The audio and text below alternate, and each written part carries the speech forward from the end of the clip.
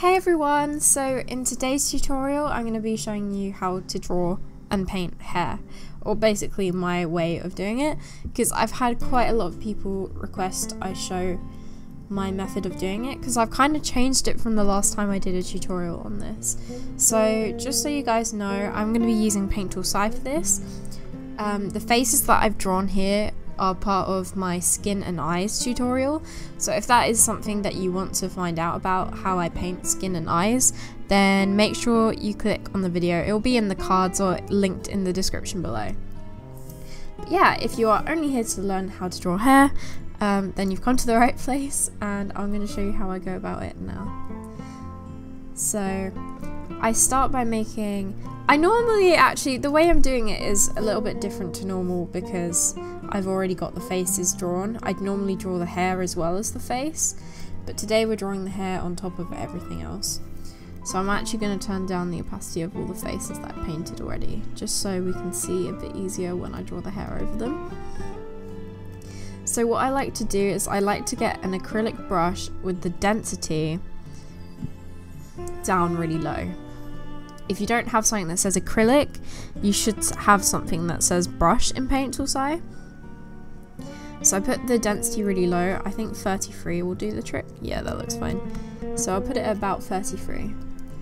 I might even make the brush a bit smaller than this, but the size of the brush, don't go by what I'm doing, because you might have a different canvas size to me. In case you were wondering, the size of the canvas I'm using is 1920 by 1080 currently.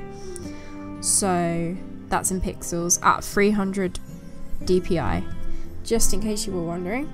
So I'm gonna probably get like a brown color to sketch the hair out. So what I like to do is I first kind of figure out where the parting is gonna be. So I kind of want her parting to be here. I want to give the hair a little bit of volume as it falls down. The good thing about drawing hair is you can make it as chicken scratchy and rough as you want, although still try and keep it relatively neat. I might actually go and put the density even lower than this, at about 16.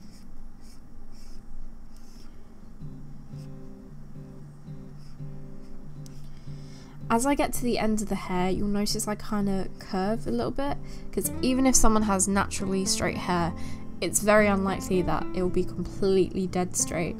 So I like to add a tiny bit of a wave to the ends of the hair. I also notice a lot of beginners tend to draw every single strand of hair like this. You really do not need to do that.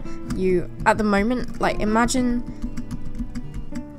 basically imagine the hair as a form. What are the shapes that make up the hair? We're really trying to simplify it, if that makes sense. So I want one chunk of hair to fall down like that, but I want this bit to be tucked behind her ear. So I'll draw that bit tucked behind, like this. Then we'll have another piece hanging down. Might have that fall over her eye a little bit. And make sure you give the hair kind of a little bit of volume at the top, because it's very unlikely that someone's hair would be completely and utterly flat to their head unless they've really like sleeked it down with hair gel or something. So that is essentially, even though I did it really rough, that is how you would go about drawing really straight hair, naturally kind of straight hair. I'm then gonna go into the next face, and I want to give this character more naturally curly hair. Okay, so this time around I'm actually using a reference image, which definitely helps when drawing hair if you want to draw like a certain kind of hairstyle or hair type. So in the reference image, it looks like she's kind of, I don't know, use something to like gel her hair quite close to her head. I don't know what the word I'm looking for is. And the girl in the reference image that I'm using has really lovely, like naturally curly hair. So to try and capture that in this basic sketching stage, I kind of just use lots of curving motions, sort of like curling imagine little curls and just kind of loosely sketch little tiny waves like that. But obviously with curly hair it's not going to be all perfectly in one shape, so you'll have some bits hanging out. My hair is actually naturally very curly, but the difference is I straighten my hair every single day. It's really bad though. It's made it like really damaged, but this isn't the case for everyone with curly hair, but I know for certain mine can get quite frizzy, or if I do tie it up in a little bun like this girl has it, it would have certain bits sticking out of it. And now finally I'm going to move on to the last character. So I think I'm probably going to use Pinterest again for some kind of reference image. This time I'm drawing someone who has wavy hair.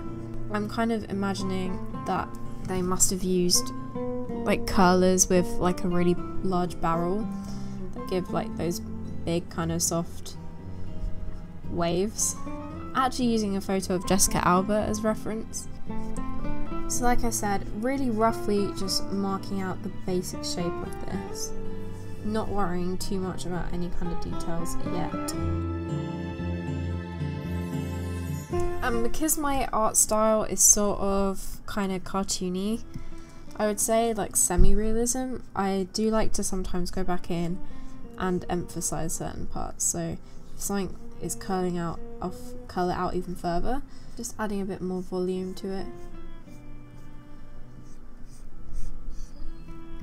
Because this is definitely a very glamorous looking kind of hairstyle. So I want to add to that kind of glamour element, especially because this character I already drew with kind of like a red lip. I think it's also worth noting that I really did try and make every single face of these characters quite different as well.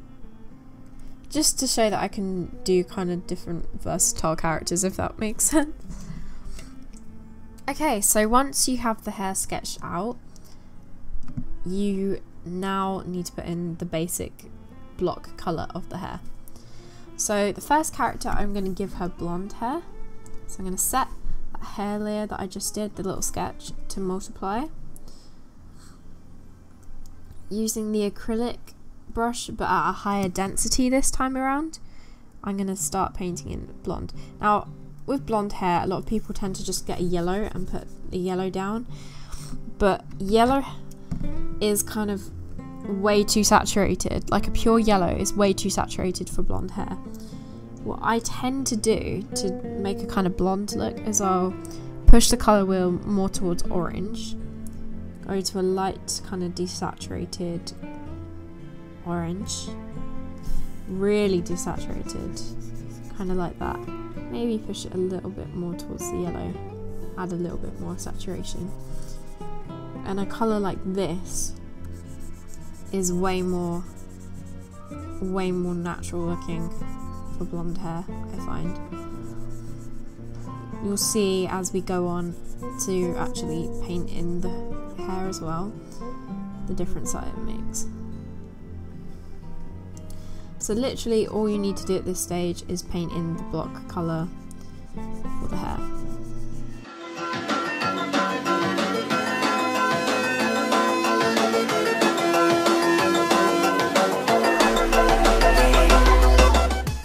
Okay, so now that you've done your block layer of colour, you're going to add a layer above that. So a layer between the multiply of the sketch and the block of the colour. So in between this layer goes clipping layer, so you need to click the check mark on clipping group to actually activate the clipping group. And this will make sure that when you draw, it won't draw outside what is underneath it, which is incredibly useful, of course, especially when it comes to doing the hair, because we're going to turn this into a multiply layer, turn down the opacity to about 50%. You can just colour pick the base colour underneath and use that to shade, but I tend to find, especially for blonde hair at least, it won't be dark enough. So I'm just going to darken this a little bit, maybe make it a bit warmer as well. And I'll use this to shade instead. Once again, just being quite blocky with this.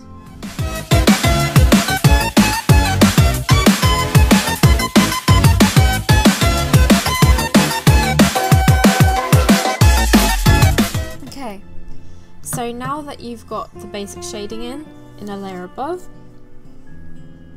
what I like to do is then go in and add sort of like more localized shading. So places that are going to be specifically darker. Make sure to make this another clipping group. So places like behind the back of the neck are going to be a bit darker. Obviously don't put this on 100%. I'd say put this on about 40%. Actually maybe a bit more than that. About 60%. So this will help add a lot more depth and dimension, just kind of adding in this localized shading. Obviously at the roots it tends to be darker as well.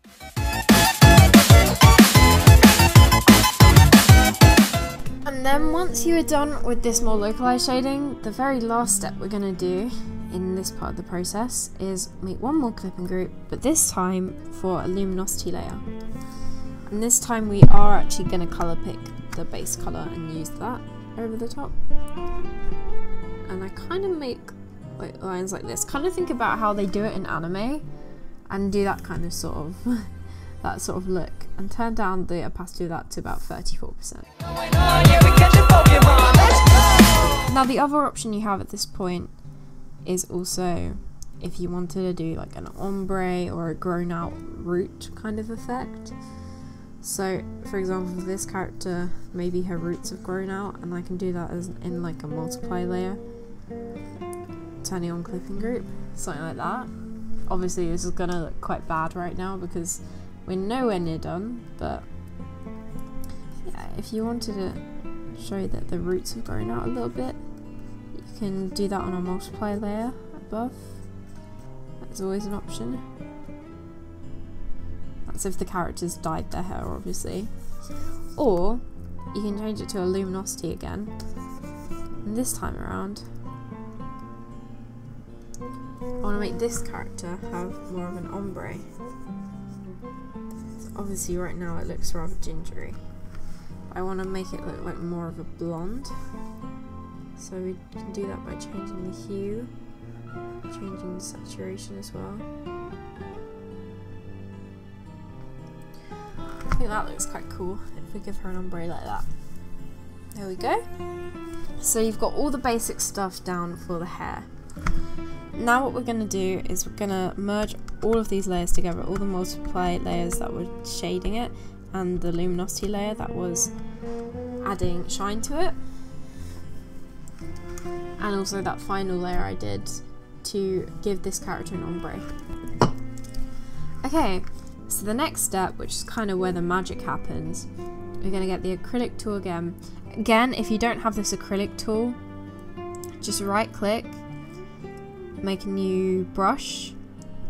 If you right click here, it should come up with an option for brush, and you can rename it to acrylic, because I think that's how I got my acrylic one, but I'm not sure if that's one that came with Sai.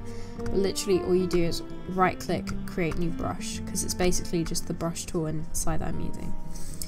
So what you want to do is up the blending a little bit, turn the density down to about 85 and have blending at about 30. And a lot of this is about colour picking. The way you colour pick in Paint Tool Sai is by holding down Alt and then pressing down. So if I Alt and colour pick the darkest shade, I can start blending this out. And because we've got this on such a high density with slight blending as well, it really does create the effect of hair quite well, I think. So I like to start by blending out my darkest tones first. Oh, I've completely forgotten to merge your multiply layer with your line art down. You want to merge your line art into this, the line art sketch.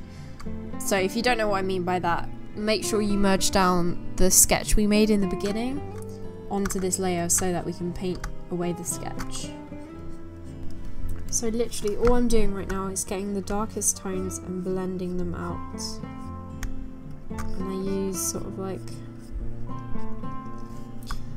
long motions to blend these bits out.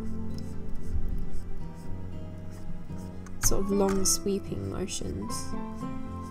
And every time you hear this sound, it's me hitting down Alt and colour picking a new colour. As for the darkest areas behind the back of the neck, I'm going to colour pick a sort of medium kind of blonde colour and paint back in some streaks into those areas, because even though they're dark, you'd still see some strands of hair coming through. So I'm going to speed up this process, but now that I've kind of explained what I'm doing, hopefully you can still follow along. Really all I'm doing is just blending out all the basic things we've left already, because as you can see right now, everything has sort of sharp edges and it doesn't look like natural hair at all.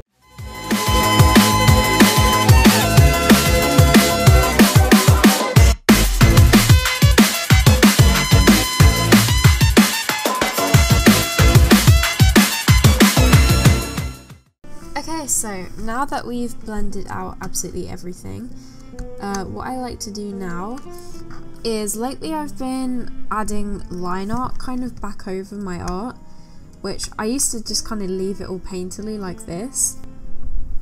Once I've got all the basic shading done, I will then go in, colour pick one of the darkest colours, and I'll use this for the multiply layer above, which is the line art layer. I'll put this layer at about, I don't know, 88–90%, around that kind of area. Keep it on a low density, and I like to keep the brush relatively small as well. I'll keep it at probably around 5 for this kind of size painting, but once again it completely depends on your canvas size and what looks best. So when I'm going back in and adding, well, I'll say quote unquote line art, I'm being quite selective in where I put it. So I don't really tend to put it over any highlights. Just kind of use it in the corners. I might even turn the density down even further. I see, because they're all so cute and strong, and they are super nice, and with them I'll achieve victory. Okay, so now we've finished the line art that will go over the top of everything, just to redefine any areas that I've lost any kind of definition.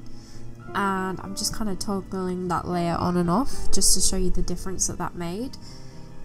This is why I've started doing this now. I just kind of like how it looks when you add back in the line art. I think everything looks a bit crisper and sharper. Okay, so now for my absolute favourite part of drawing hair. I like to make a luminosity layer above everything, choose an airbrush, and this is the thing that might get a little bit difficult because I don't know if you guys will be able to find the brush that I use. I use this brush called Jizzy.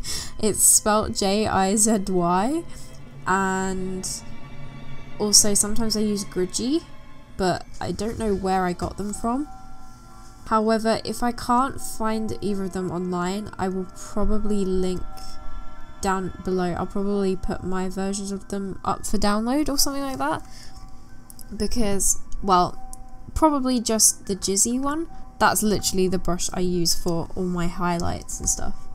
I don't know why it's called that though, but it just kind of makes me laugh every time I select it. Anyway, make sure you have this set to luminosity. Make sure you up the opacity of Jizzy, and this is in the texture section. So that is the texture of the brush. And that kind of gives it like this kind of glittery look. What do you want from the Chinese, Jen? My usual. So chips. Smoked chicken. Huh? Smoked chicken. Yeah, and chicken chow mein. So share the smoked chicken with Kira. Yep. Chips and chicken. Yeah, thank you. So it adds kind of like a glittery look to it. I just really like this texture to use. So what I will tend to do is make this quite small. I'm gonna, well, not that small because you can't even see it, so a bit bigger than that. Maybe size 6 looks alright.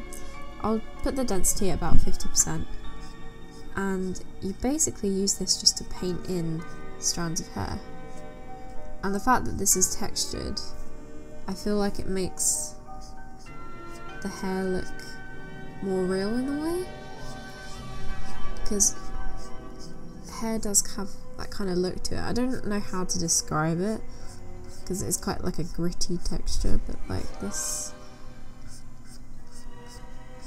I don't know, it's just, I like how it looks because it's sparkly and kind of magical, and a lot of what I draw is kind of fantasy based, so when I add this to my characters, I like how it looks a little bit magical.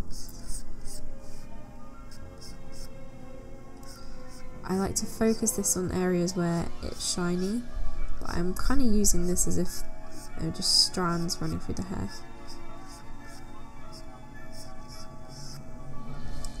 Like this. So I have this on a luminosity layer but set to kind of a yellow colour. Okay, so if I go and toggle this on and off, you'll see the difference that that's made. It's kind of added more texture into the hair and just made it look a little bit better. Really, you can add as much of this as you like. I would say just kind of judge by eye how much you think you'll need. So for this next character, I think it will be a bit harder because she's got such dark hair. Some people have like dark hair and it has different kind of colour reflections. Like someone might have dyed their hair black, but there's like those kind of hair dyes where you have black hair but in the light the shiny parts look blue. But I don't want to give this character that kind of look. If I colour pick this colour, nah, this isn't bright enough. There we go. So I'm going to use this kind of shade, kind of light pinkish, to highlight with this one. I'm using a light pinkish kind of colour, maybe dragging it a bit towards purple. And I'm going to use that to highlight the hair on this one.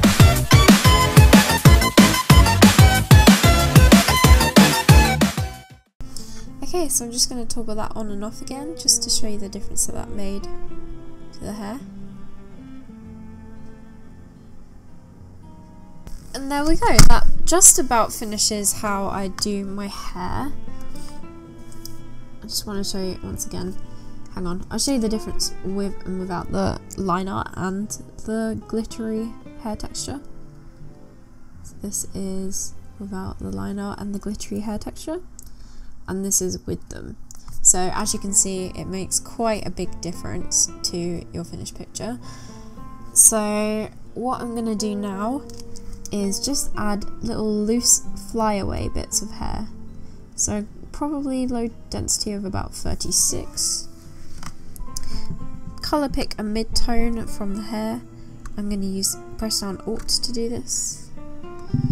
What you do, I'd actually say probably put the density even lower than this.